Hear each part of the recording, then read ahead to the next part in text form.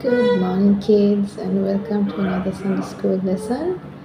This is our 10th lesson, and hope you have enjoyed everything so far. So, how was your week? Yeah, hope it was good, and hope you all were thankful for all the things that you received this week. Okay, so shall we start today's lesson with a time of praise and worship?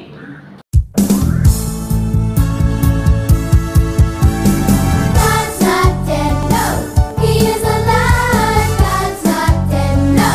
He is alive. God's not dead, no. He is alive. I know He's living in me. I see Him in my hands. I see Him in my feet. I see Him in the air. I see Him everywhere. I see Him at the church. I see Him on the street, and I know He's living in me. No, no, no, no, no, no, no, no, no, no, no, no, no, no. God's not dead, no. He is alive. God's not dead, no. He is alive. God's not dead, no. He is alive. I know He's living in me. I see Him in my hands. I see Him in my feet. I see Him in the air. I see Him everywhere. I see Him at the church. I see Him on the street, and I know He's living in me. No, no, no, no, no, no, no, no, no, no, no, no, no, no. God's not dead, no. He is alive. God's not dead, no. He is alive. God's not dead, no. He is alive. I know He's living in me.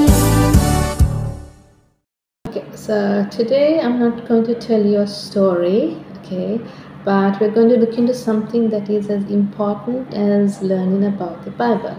It's about worship and about the Sunday service, okay. So, what do you think the meaning of worship is? Yeah, worship means a feeling or expression of reverence towards a God, or if you want a simpler version, it means showing lots of love and adoration to something or someone. Okay, so when you go to church and when you say I'm going to worship, it means taking part in the service.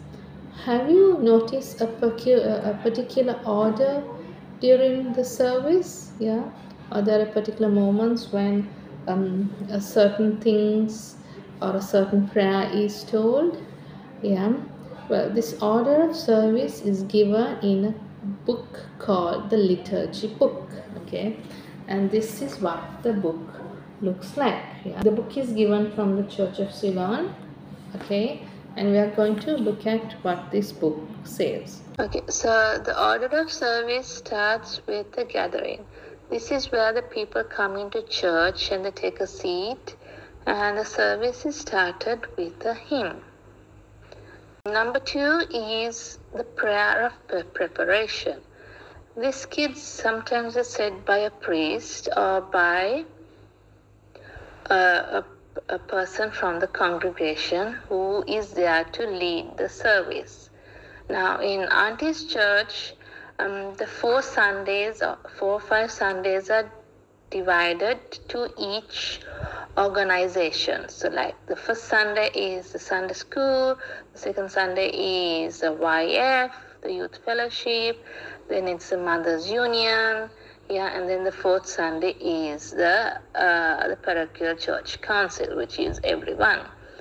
Okay, so the prayer of preparation can be said by anyone. Then number 3 is the confession. This again is told by someone. Okay, and the congregation will say it along with the person who is saying it. Number 4 is absolution. Now it's a prayer. Now this kids is a prayer, and it's said only by the priest. Okay, number 5 is the Gloria.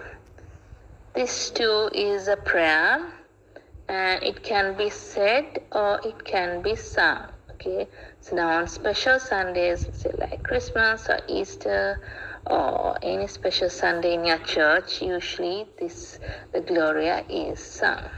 Number 6 is the collect. This is a prayer that is said before all the Bible readings. Okay, and number 7, well, this is a couple of things that are added together, and it's referred to as the ministry of the word. Okay, kids, the couple of things that are added are the 3 Bible readings and the psalm. Some churches say a psalm, have the psalm reading, but some churches don't. Okay, and the order of it is as this. Okay, so first is the Old Testament reading, and then the psalm. Then comes the New Testament reading, which after this is a hymn. Okay, and after the hymn comes the gospel.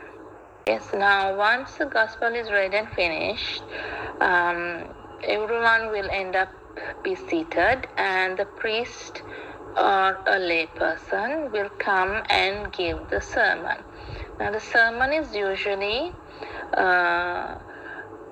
teaching a story of the Bible, and which is, well, it depends from church to church. So sometimes it's only the story and like what happened in the Bible, like according to that story, and then the priest will also say what we can learn of that story and what we should do according to that story. Okay, so once the sermon is finished, comes the affirmation of faith. Now, the affirmation of faith again is a long prayer. I'm sure you would have. It's where we affirm our faith in God, and then we affirm our faith to our church. Okay, so I'm sure you would have heard this. It starts with, we believe in one God, the Father, the Son. Yeah, so that's the affirmation of faith. After that is number 10, which is the prayer of the people. Now the prayer of the people is the intercessions. This most of the time is done by, again, a person from whichever organization, or depending on the church again, by just a person from the congregation. Number 11 is the greeting of peace. Okay, now in the church that Auntie goes to, the priest walks up to the middle where the pulpit is, and he calls everyone else who has taken part in the service. That means all the people who did the readings, and all the people who did certain prayers, right?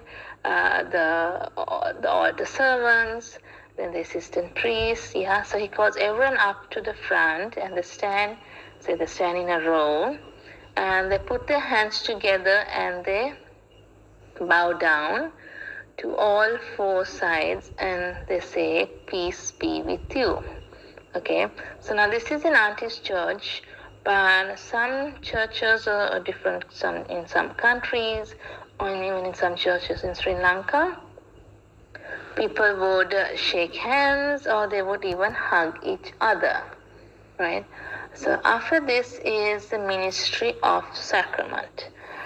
This kids is usually said by the priest. So the priest leads it, and the congregation responds. Okay. So now the ministry of sacrament is actually a prayer said by the people, which is then followed by a hymn.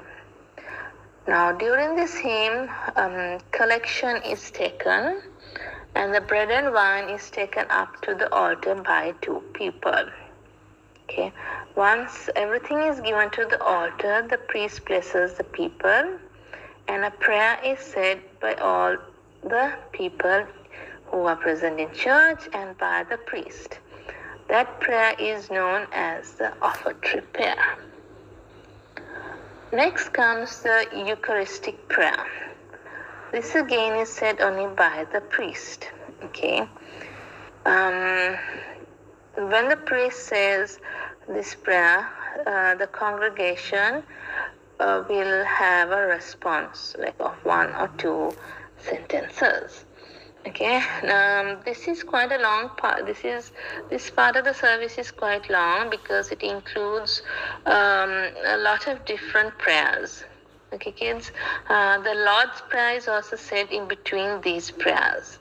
And towards the end of this part, the invitation is given by the priest for the congregation to come up for communion. And then comes the communion, which everyone who is confirmed, or even if you're not confirmed, like kids can go up to the altar and Father would give you, if you're confirmed, Father would give you a piece of bread, which is known as the host, and some wine. And if you're not confirmed for kids, usually the priest would bless the kid. Okay, so after this, there's also a prayer, a thanksgiving prayer, which is said by the priest. And then number 14 are the notices. The notices are usually what has been lined up or what would take place during church, at church during the whole week. Okay, number 15, the last part is the dismissal. This, kids, is done by the priest, and it's usually it's a sentence called the priest would say, I'm sure you would have heard it, and the priest would say, go in peace to love and serve the Lord.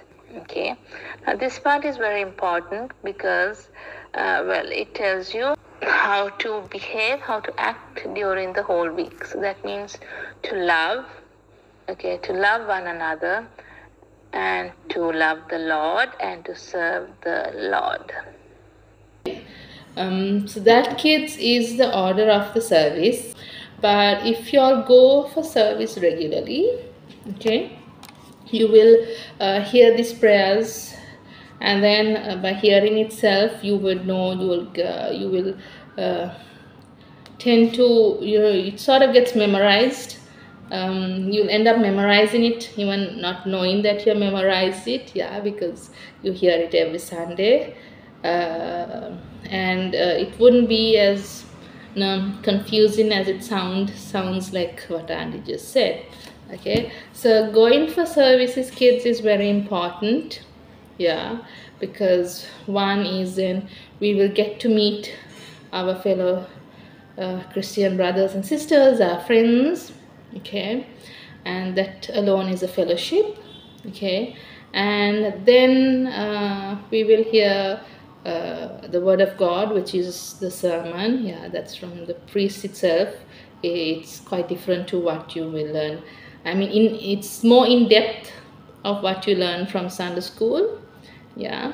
And it also helps you to build a good relationship with God, because you go to church every day, you will end up listening to His word, okay, and you'll there'll be more fellowship and more praise and worship, okay.